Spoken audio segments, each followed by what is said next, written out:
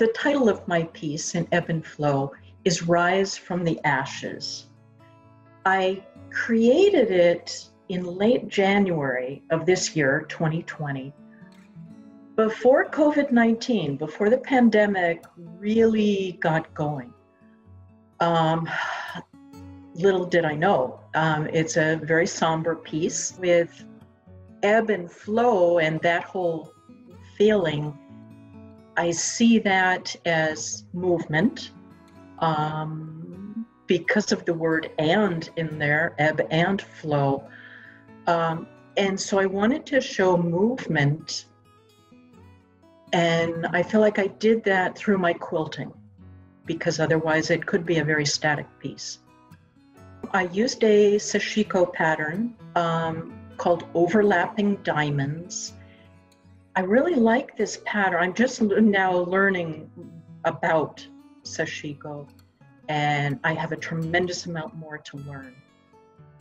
But I love the patterns, the way that the lines that are used, they intersect in a way that not only do you have lines, but shapes are developed within those. I think someone looking at my piece would conclude that I like minimalist art.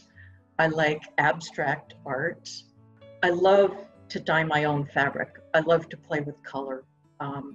Yes, there are recipes, so you sort of know what you're going to get, but no, you never really know till you rinse it at the end.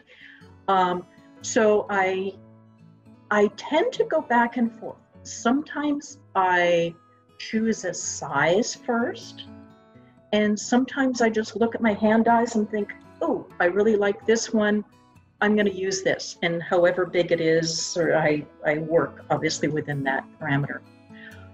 So I start with that, and then add on, I think, okay, what can I do with this? So with this piece, I felt like it needed something with a reddish tinge in it, because of the black dye that I used has red in it.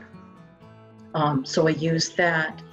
And then for the quilting, I really like variegated thread. Again, I think it helps to give a sense of movement. It's thread, yes, it's quilting, yes, but ooh, that variety, it just, I don't know, I think it gives it some oomph.